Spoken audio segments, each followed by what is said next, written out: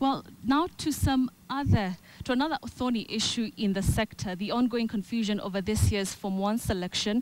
Education Cabinet Secretary Professor Jacob Kaimenyi now says there is no problem with the guidelines used to select candidates joining national secondary schools. Instead, Kaimenyi blames the crisis on what he calls ambitious pupils and failure by the teachers and parents to offer intelligent advice to candidates.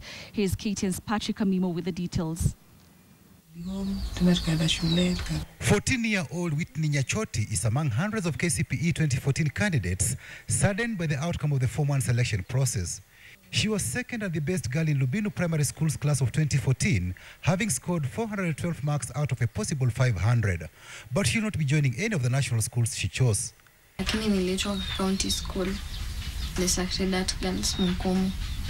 Kwa shule yetu kuna mwenye alipata alama 402 na niliitwa kwa national school Moi Girls Eldoret. Nye pia mimi nilichagua lakini sikuweza kuitwa.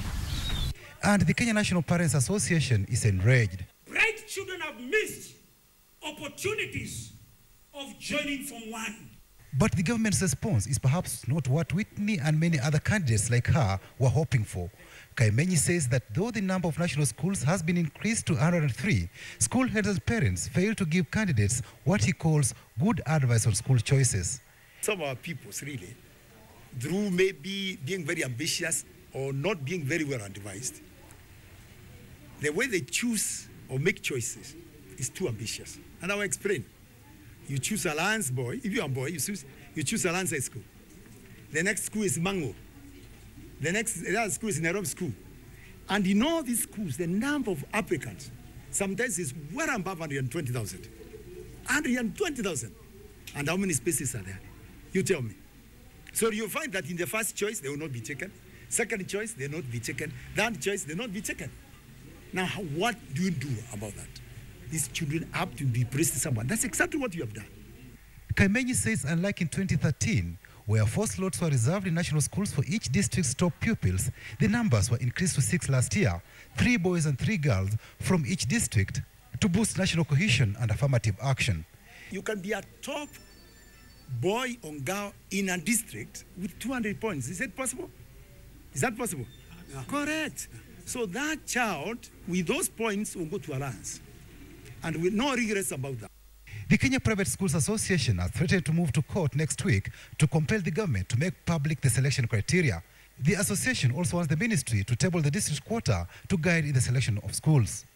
We have circulated the guidelines of selection process to key parties. The Parents Association and the ministry may have different opinion on resolving bright pupils' clamor for joining top-performing national schools. Why should we confine Alliance to the admission to the bed capacity?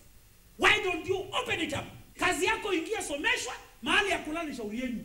That is good. So that if my child wants to go to Alliance, let him go. Lakini mambo ya malazi sio mambo yetu. Hiyo wewe tafuta namna. To cure that problem, it's good to advise that pupils choose schools in a very intelligent manner. You choose a national school, extra county school, and a district school. And district school is a day school. So you increase your chances of being taken somewhere where you like. But on a brighter note, the ministry says KCPE and KCSE candidates in public schools will not pay examination and registration fees since the government has already remitted some 2.4 billion shillings to the Examinations Council. Patrick Amimo, KTN.